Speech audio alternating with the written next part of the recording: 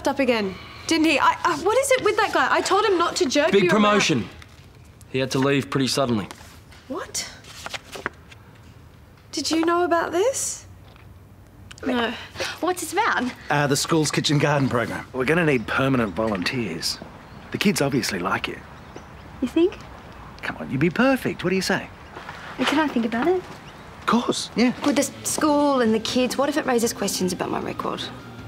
You will need a working with children check. Yes, that's why I didn't want to go there. But the check won't be a problem. You love gardening, you love working with kids. It's perfect. I'm here to reiterate the importance of keeping quiet about Detective Brennan. His safety depends on it. You do realise that?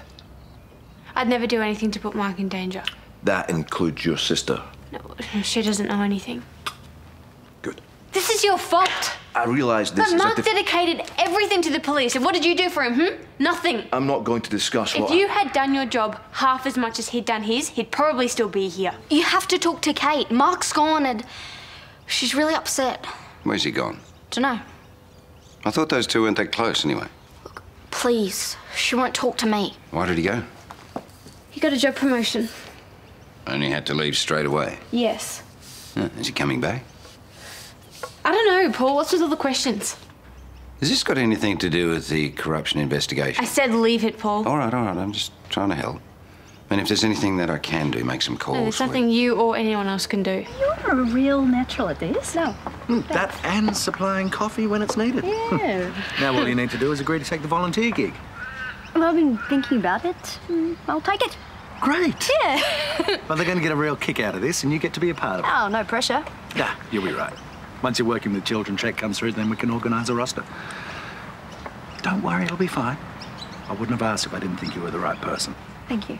I'm going to have to cancel Thomas' sleepover. Oh, really? That's a shame. Callum's going to be so disappointed. Well, we can make it another night.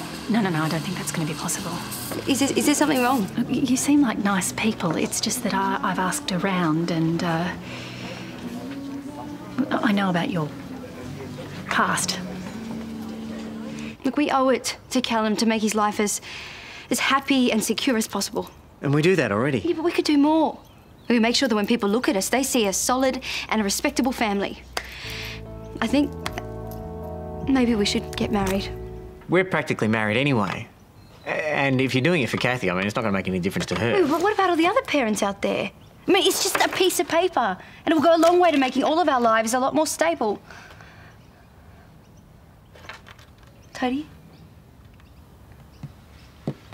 I love you so much. You know I love you. Yeah. And I love what we have. You, me and Callum. Yeah, me too. But like you said, it's just a piece of paper. So what's the problem? You don't want to marry me? We don't need to get married. It's not going to change a thing. I'm really happy with what we have. I thought you were too. I am. I wouldn't have suggested it otherwise. Even if marriage was something that I did want to do, I mean, this isn't the right reason to do it. Well, it's not the only reason. Everything would just be easier if we got married. You guys are getting married?